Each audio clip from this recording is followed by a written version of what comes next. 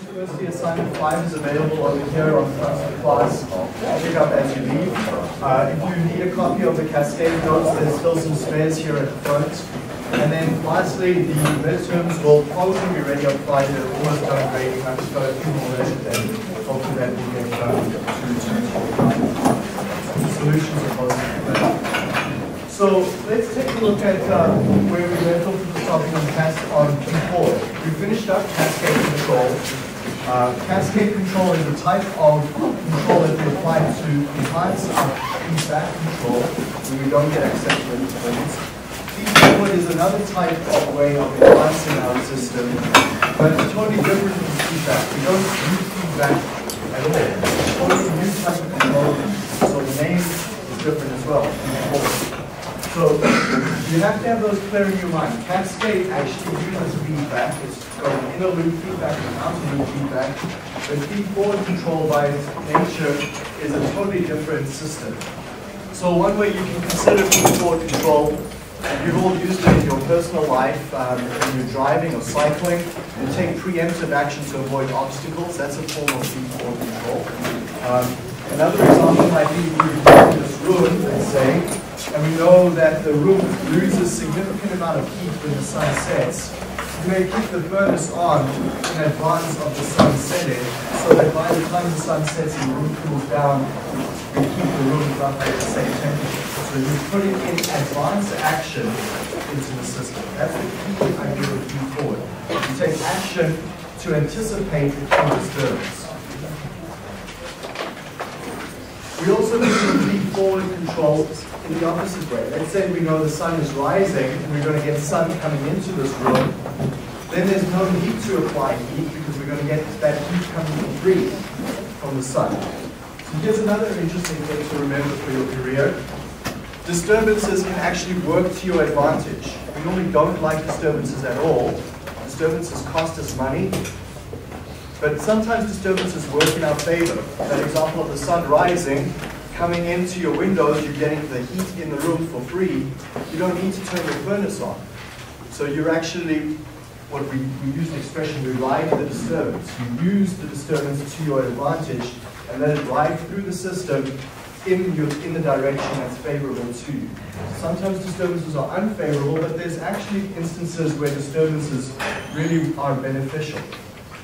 Okay, so don't have this idea that disturbances are always a bad thing. It can work in our favor. So let's take a look then here at this disturbance we're facing in the system.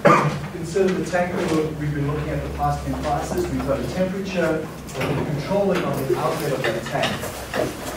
And our key disturbance we're focused on here this time is the feed temperature.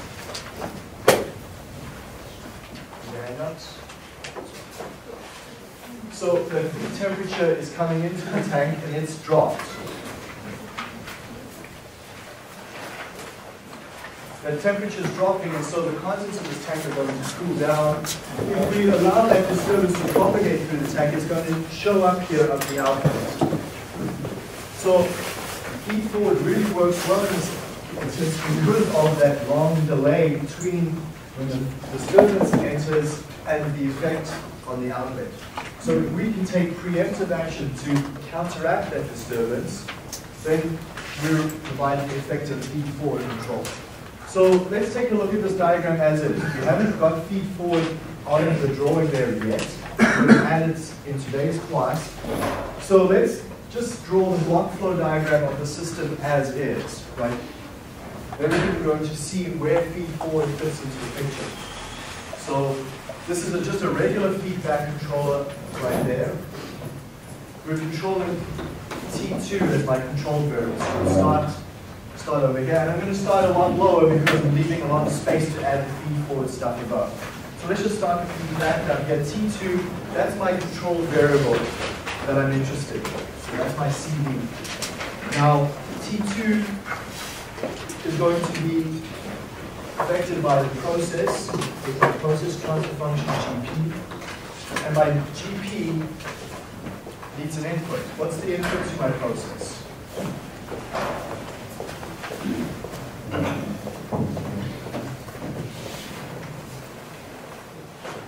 Come on, I need you guys to wake up. GP, input to the process.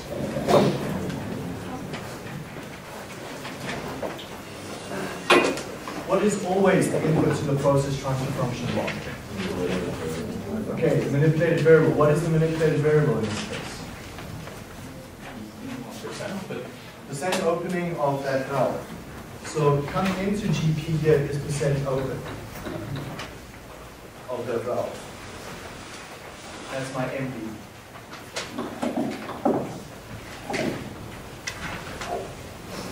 Let's take T2 back. This is a regular feedback controller. We see T2 is manipulating the valve. So if that's my control variable over there, let's feed it back, and we have T2 set point over here. So set point coming in, we do our usual comparison of the signal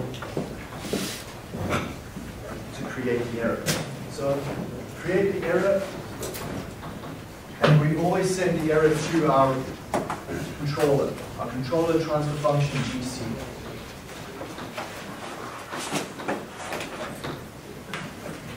What is the output from GC?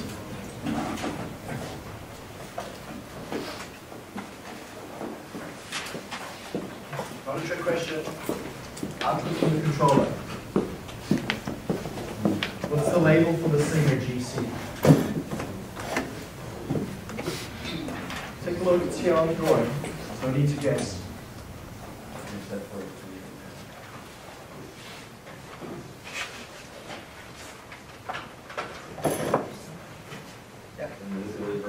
The manipulated variable. So we're simply manipulating the percentage opening on that valve. Okay, so it's a regular feedback controller. Nothing special here so far. MV, CV, and set points are all in their regular places.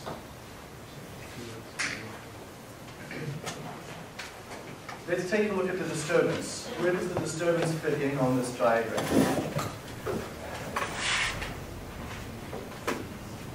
Where do we normally put our disturbance?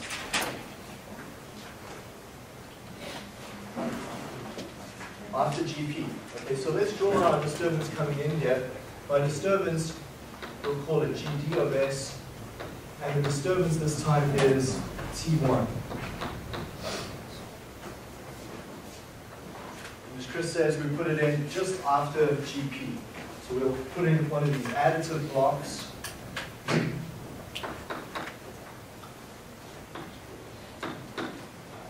That indicates a plus and a plus. We bring the disturbance in over there.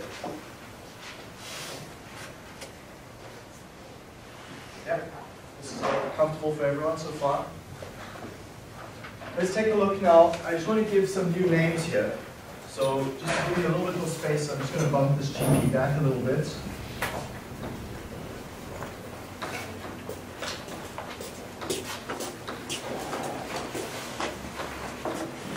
Okay, I'm going to call this signal leaving GP. I'm going to call that my control variable part A. And I'm going to call the signal coming down from the disturbance my control variable part B. Okay, so that control variable, T2 that we measured, T2 is made up of two pieces.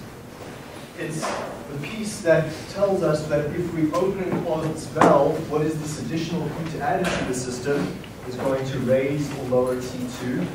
But T2 is also affected by another part of the process, T1. If T1 drops or increases, that change in temperature over there will also affect T2. So T2, that signal T2 is made up of two pieces. So let me ask this question now. GD is a transfer function. Let's say, assume it's a first order transfer function. What is going to be the gain of GD? What numeric value and sign will GD have for the gain? If GD were of the form KD over tau s plus 1, what is going to be the gain and the magnitude of KD?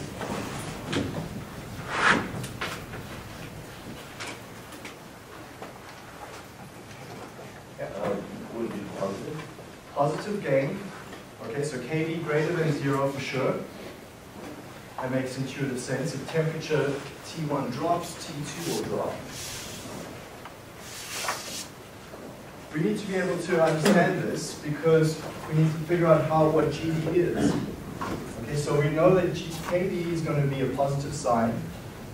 What number is KD going to be?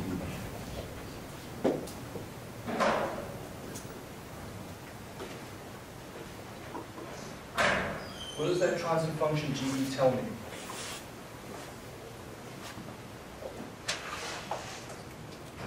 What does any transfer function tell me?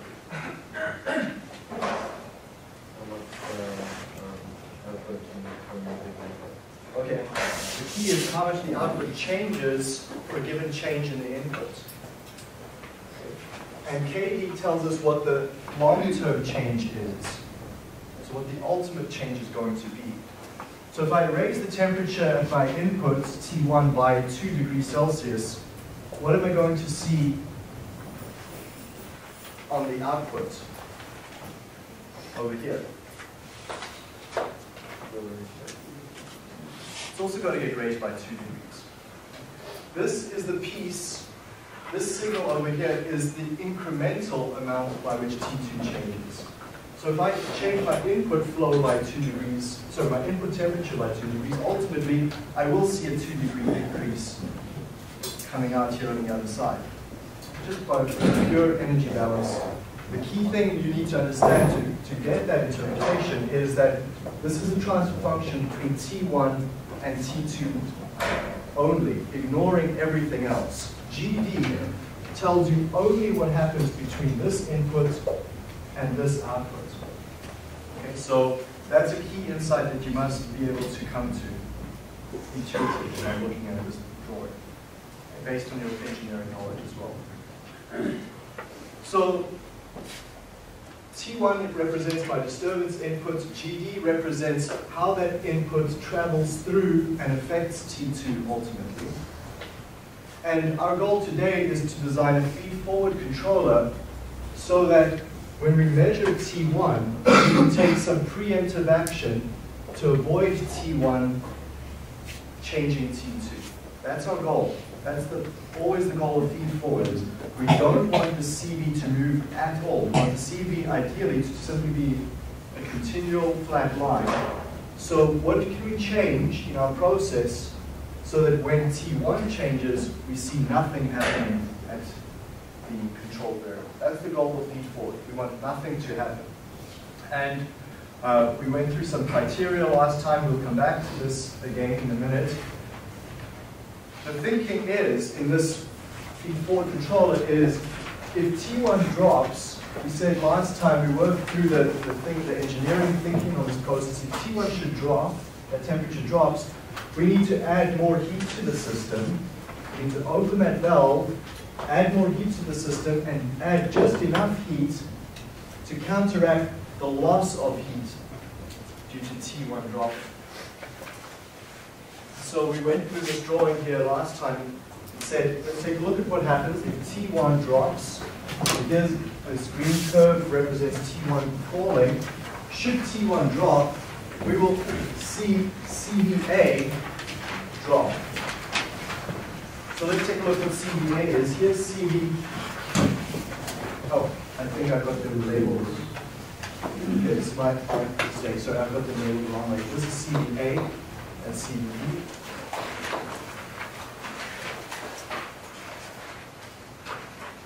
So should T1 drop, we see this decrease in T1. We're going to see over here in CVA this sort of response. That's a classic first order response to a step change in T1. T1 drops, CVA will also drop in that sort of first order manner. And if we do nothing over here, this is important, this part here, if CVB, this part coming from the process, assume this is in steady state, so nothing's changing over here.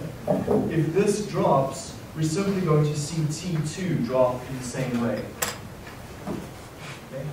Remember, our goal is so that T2 does not drop. We want T2 to simply be a flat line, so a beautiful horizontal line. So in order to make sure that T2 stays a beautiful horizontal line, CBB over here should have the opposite shape. So that when I sum these two up, summation of them will lead to cancellation. I'll get a nice horizontal line. So that's exactly what we do. We'll go open the valve. The only way to get this rise over here is to go make a change to my process. So go change my manipulated variable, the valve opening, open up the valve, let more heat in. This process transfer function says that when I open the valve, this temperature will rise over here.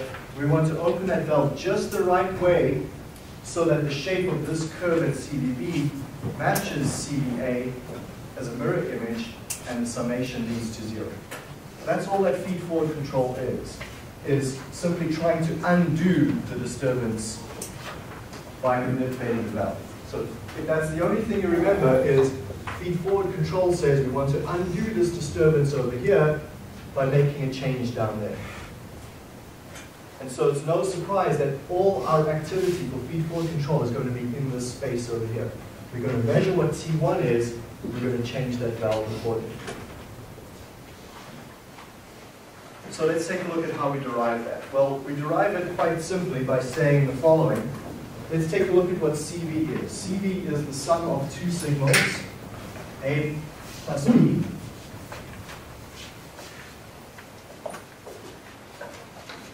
So CD is the part of CBA plus CBB. So CBA represents the disturbance effect.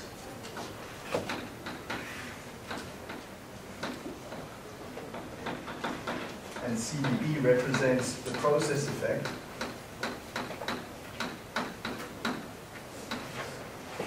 And we would like this to be 0. 0 implies a flat line.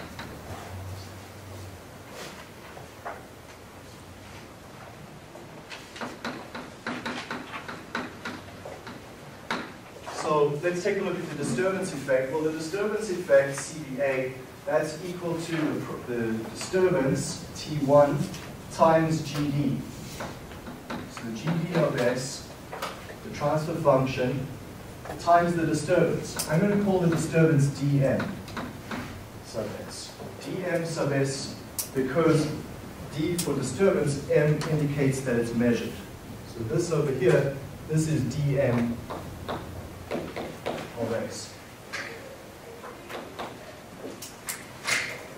And it happens that my disturbance in this example is simply temperature. But it could be, in another case study, it will be something else. In this example, it's temperature dropping. What's the process effect? The process effect, what's going to be the effect of the process when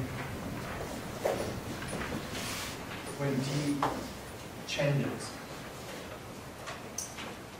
Well, let's take a look. We're going to create a feed-forward controller, and our feed-forward controller is going to sit, as I said, right over here. So let's add it in. Here's my disturbance T1. And my feed-forward controllers, we're going to measure T1, send it to a new transfer function we're going to call GFF, or feed-forward. And that feed-forward controller is going to create an output that's going to tell us how to move the valve.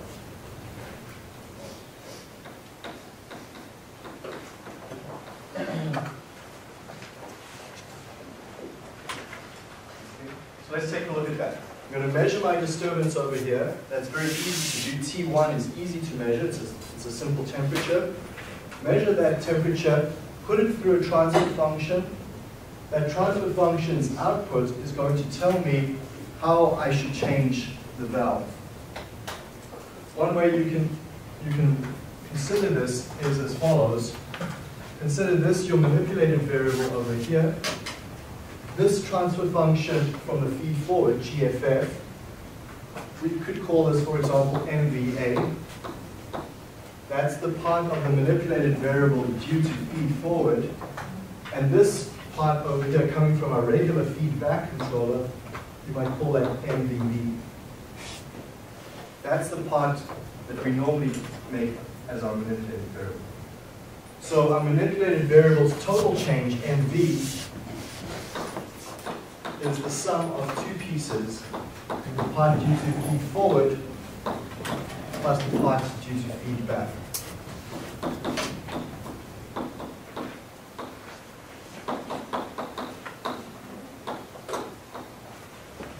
So the valve itself will see MV, but MV is made up of two pieces. And in the past, up to this point in the course, you've never seen the feed-forward part. Now we're adding, simply making an additional change to the valve, in addition to whatever feedback is telling us to make.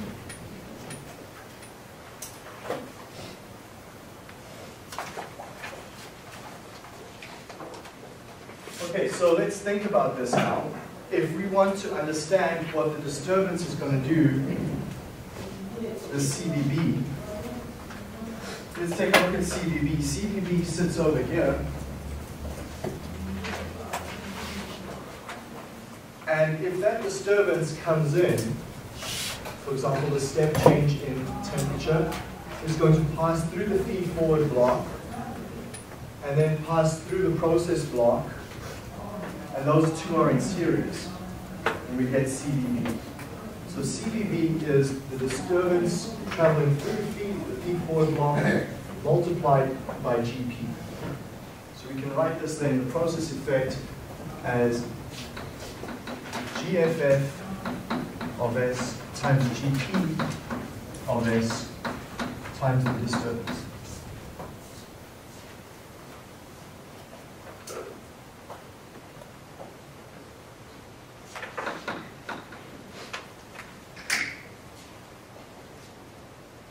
So now you're getting the idea what we're doing here.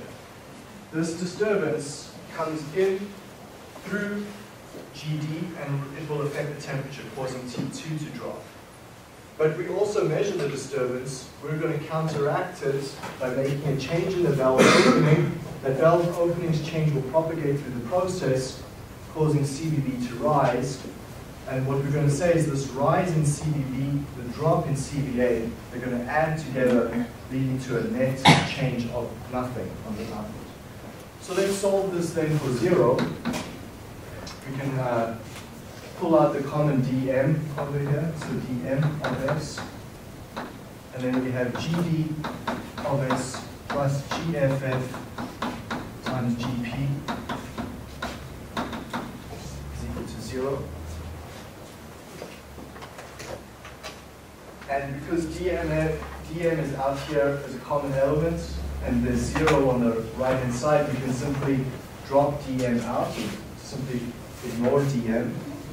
It's like solving for roots, so we can set dm off to the side, ignore it, and our solution then tells me that gff of s is equal to minus gd of s over gp of s. So this is the key result for feed-forward control. I'll write it up here for those of you in the back. Okay. So that feed-forward transfer function is simply the ratio of two other transfer functions, GP of S and GP of S, with a negative sign in front of it. CVB is the portion of the controlled variable that travels through the process. Yeah, but like, how do you get that transfer function? Or do you get that? Yeah. Okay, so let's take a look at what it is. It's, if dm changes, it travels through the feed forward, comes in over here, travels through the process, and lands up over there. So CVB, that's the portion of CV that's due to a change in dm.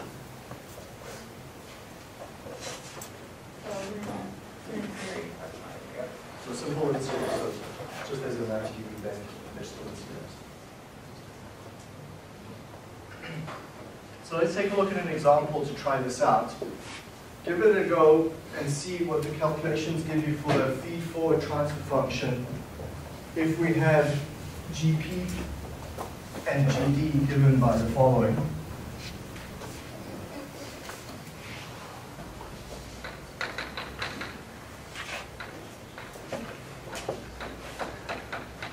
So if transfer function with 4 e to the minus 5s over 3s plus 1,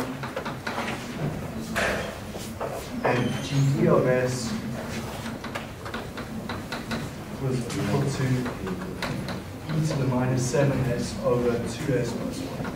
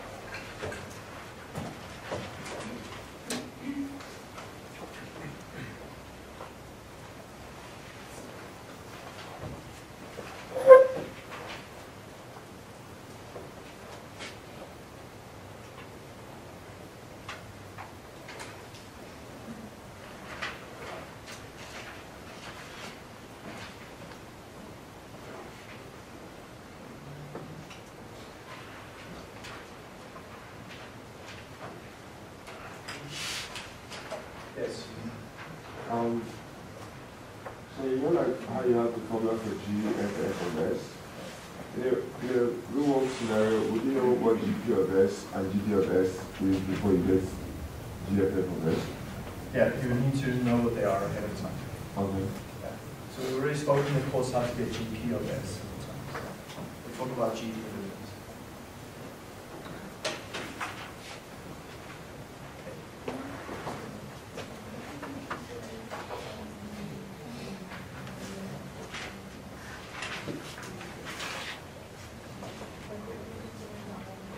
Yeah, we're simply considering this T and this effect in two parts because it propagates it this way and it propagates it this way.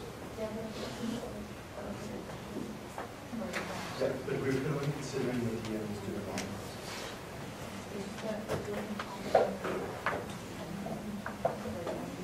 if we get a perfect isolation, there's no need for feedback because the feedback says that this is a flat line. So,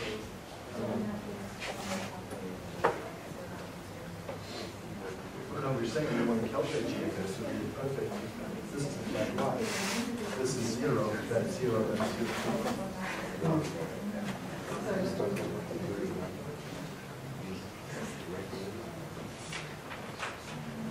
What does GFF look like? What's the numerator? Negative 4 e to the negative 12. Negative 4 e to the negative 12s. Any other values? Negative e to the negative 2s. Yeah. Times 3s plus 1. Okay. That's right. So let's take a look. GFF is the ratio of GD over GP. So GP is equal to e to the minus 7s divided by 2s plus 1. There's a negative in front of it. GP, but GP is on the denominator, so we invert and multiply, so that's 3s plus 1, 4e to the minus 5s. Simplify that out a bit, and you get some cancellation on the e's. You get 3s plus 1, e to the minus 2s on the numerator, and 4 times 2s plus 1 on the denominator.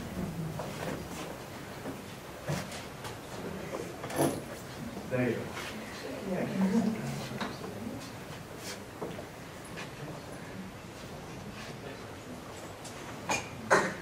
So what would happen if the time delays were equal in both transfer functions?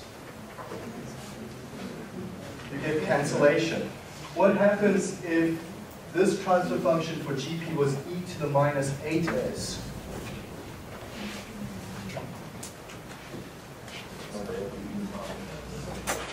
You get e to the plus 1s. Okay. Is e to the plus 1s possible? No, that means you need to be able to tell the future. None of us are able to do that yet, so that sort of control is not possible. We always need the time delay on GP to be less than the time delay on GD. Okay. so that you get an e to the minus something, or at least just get pure cancellation. So you cannot get a positive power of e in your numerator. Let's take a look at this in Simulink.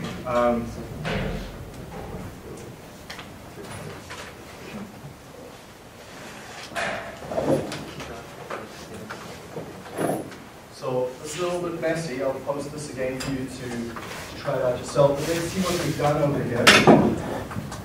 So here's my process. I'm simply considering this part. Okay? I'm not considering the feedback yet. So let's take a look at the process. Here's my process transfer function GP, 4 over 3s plus 1 with its time delay. So that's this transfer function over here. Here's my disturbance. My disturbance is e to the minus 7s divided by 2s plus 1. And the disturbance comes in and down over here. I call that CBA, following this notation. And CBB is the process transfer function. So I calculate the sum and I get C total. Our feed-forward controller. This is important how to see this fits in. GFF, which we've just calculated, e to the minus 2s, there's a time delay of 2 units in there. There's my minus 3s plus 1. Another factored in, minus 3s minus 1. Then my denominator is 8s plus 4. So what should CB look like? If I run the simulation and I show you what CB is, what should we expect? No one? No guesses yet? No? Flat line. Flat line. Okay, so if you don't get a flat line, you've made a mistake in your simulation, at the very least. So let's check that out. So there's 4 signals coming in there. There's my CB is the purple line. Let's start with that one, purple pink line. It's a flat line at 0. So that does exactly what we expect. CBA is the portion due to the disturbance. It's a rise, you see that. And CBB is a drop that looks exactly like a mirror image of CBA and CBB, so that sums together at 0. But what's the most interesting part here, in fact, is the yellow line. The yellow line is this signal over here. It's this part there, the manipulated variable. So let's just go back here and show you what that is. Feed forward MV. That is this signal coming through here just after the feed forward controller. And because in this simulation I've got 0 coming in over here, that signal is equivalent to the change you're making on the valve. Why do I say it's the most interesting part here is that take a look and see what it's doing. What do you notice about the yellow line relative to the others?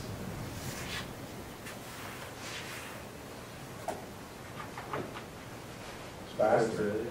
It starts earlier, right? It does exactly what feed-forward control says it should do. It starts to make a change in the valve. Later on, that valve makes a change. There's a bit of a time delay here, and then CBB starts to change afterwards. So CBB, my red line, starts to drop. So exactly correct. You close the valve, CBB, the temperature from the tank, starts to drop because we're putting in less heat transfer. And this decrease due to lower heat transfer matches exactly what that step is doing in CBA. How did the time line up perfectly, like the delay? How do you get the time lining up perfectly? That's exactly what's happening over here. Those time delays cancel out just the right amount so that the action occurs exactly in the correct point in time. Okay.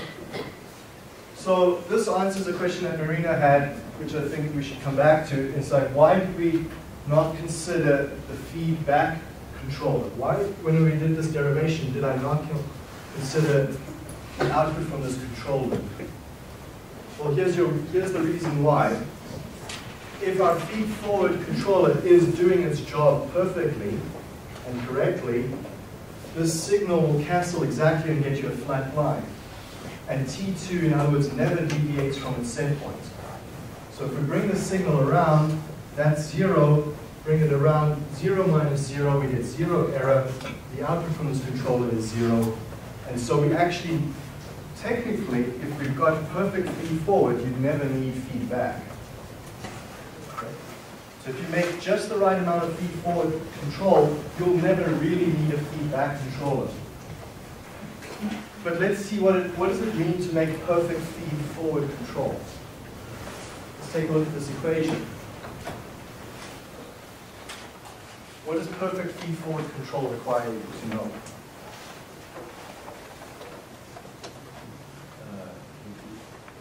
Kp, Kd, tau, tau for the disturbance, time delays for the disturbance, time delays for the process. You need to know these two transfer functions exactly. You don't know them exactly. You all have seen when you've done your, when you did the process reaction curve experiments, you all got different values for tau, theta, and so on in the final, in the midterm and in the assignments. So estimating what GP of S is tough. You're never going to get that GP of S perfect. Let's take a look at and see what happens in the simulation if we don't know GP. Let's say, for example, we assume that GP is 3S over, sorry, the denominator is 3S plus 1, but let's say in reality it's maybe 4S plus 1. So we think it's 3, but in reality it's actually 4. If we go run that simulation, take a look at what happens.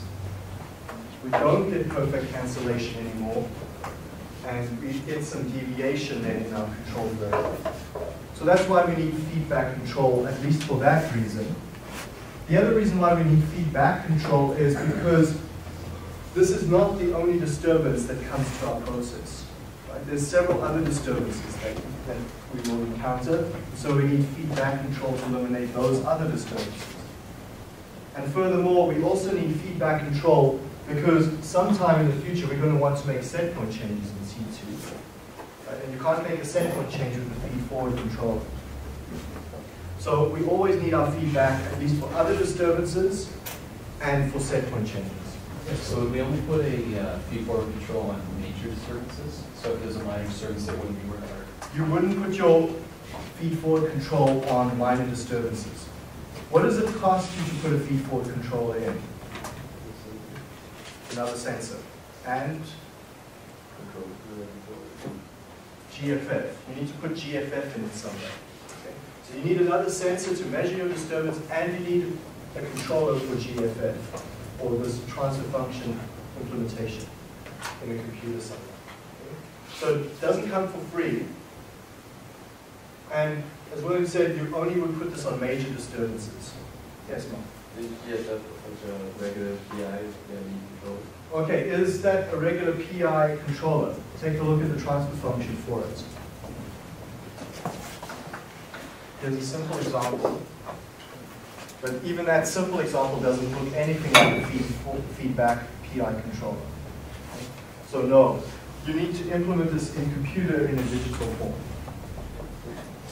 So it's not hard to do. Simulink is doing it right here for you when it does the simulations. So it's easy to do that. But it does cost some time and effort. Another question, how do you get GD? Let's say GD of S, you might assume GD of S is e to the minus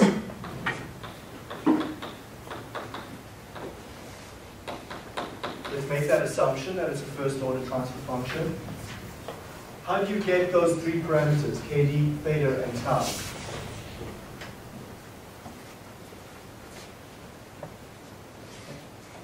The same way we did before, you just have to take like some kind of average disturbance. Take some KD. So, maybe take some average kind of disturbance. Okay. Or if we found KD before from doing step changes, what you take to find an average value for KD. Okay, so put step changes in. Or just measure them because they will happen. They will happen. Okay. Yeah, I was just going to say measure changes in T1, and then you'll get data from changes in T1, the effect on T2, Okay. and then calculate the same way we did before. Right. It's really hard to calculate what GD is. If you think about the practicality of it, you can't go make step changes in D. Why not?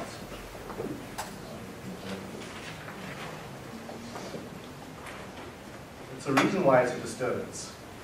A disturbance is something you cannot go change.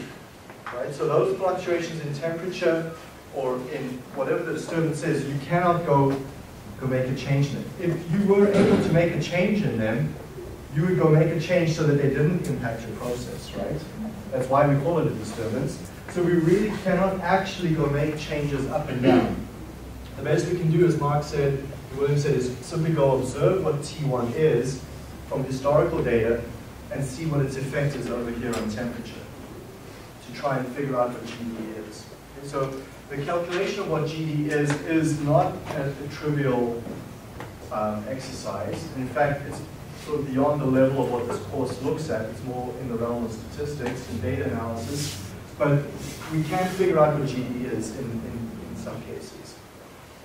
So we need to know GD, we need to know GP, and once you have those two, you can go ahead and calculate and implement GFF. So let's take a look then just to finish up this example. I think we've covered everything around that I wanted to talk about. Yeah. Presumably, in like a real-world situation, you would have a feed coming in, right? For a temperature example, let's say you have a feed coming in and the temperature is unsure. Couldn't you just replace that feed with a feed of a known temperature and see how that would affect it, and then just use that transfer function as the GD transfer function? Right. So that's a good example where you might be able to control that disturbance, but there are many disturbances you have no control over. Okay. So for example, many petroleum plants are very sensitive to the temperature outside. Right? So the distillation column loses more heat on a cold day than on a hot day, and so that heat loss, that disturbance, needs to be counteracted by the reboiling. That's not a disturbance we can go manually make a step change to. Right. Okay. So there's many disturbances of the type where we can't, but there are some, like you said, where you might be able to. The rest of the slides here I've covered implicitly on the board already. This one I've covered. This one I've spoken a little about. We've done a derivation. The one thing to consider here is this slide, which just simply looks at what the feed-forward controller looks like in a general situation where we've got tau for the denominator for the process and tau for the disturbance. So the terminology is over here. Tau for the process we call tau p for the lead time, and tau for the disturbance we call the lag. That terminology of lead and lag comes again from electrical engineering. It's what we call a lag, the time constant that's on the denominator, and we call a lead, the time constant that's on the numerator.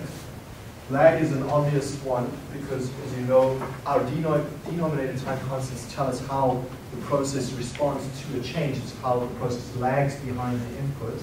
A lead on the numerator is the exact opposite of that.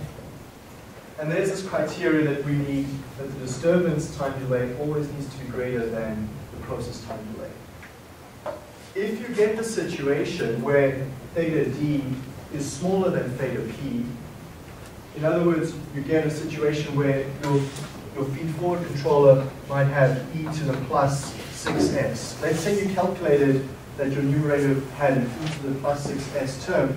All you simply do is ignore it. Recognize we can't predict into the future. So if you get a positive e to the something s, you simply drop it off. You can't physically implement that sort of feed-forward controller. You just assume it's one. Just drop it off. Yeah, just drop it off as a 1. Okay. This one is not. There's nothing really interesting here that I want to talk about. Let's just take a look though at this slide. This talks about how you can identify a feed-forward controller on a PNID. Take a look at what's happening over here. Let's reference it back to this diagram. So here's T1 by disturbance coming in, a step down. Where does the feed-forward controller sit it sits between my manipulated variable, as I said at the start of the class, it sits between my percentage opening and my disturbance. So somewhere in between those 2 points, we need a feed-forward controller. So let's take a look at this. There's my disturbance, T1 I'm measuring. There's my valve opening. So I need a feed-forward controller somewhere in between here. And you notice there's actually 2 new pieces to this diagram that you've not seen before. TY1 and TY2. What are those? A Y on a P&ID represents, what might you think it represents? We know what A's and C's and F's and T's and P's mean, but a Y is something that's new for us. What does a Y mean?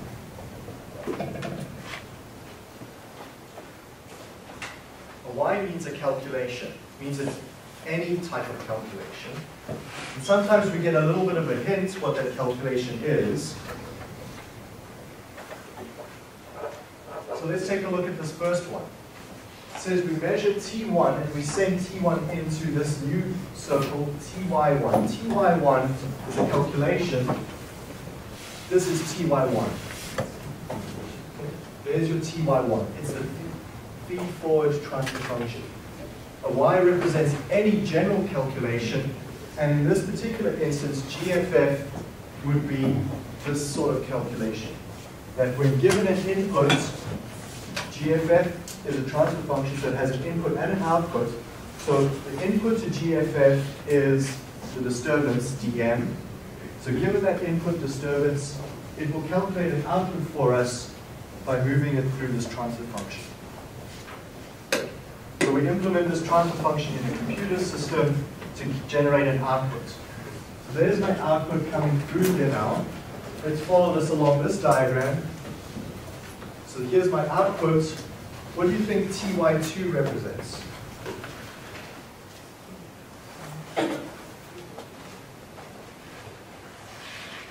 It's this guy here, summation. Right? So TY2 is the summation, and we get a hint of what that calculation is by the plus sign that's over there. That plus sign will be on a P&ID diagram, and it says calculate your output here and add it to whatever the output would have been from TC2. TC2 is your feedback control on T2. So T2 is here. Here's my feedback controller.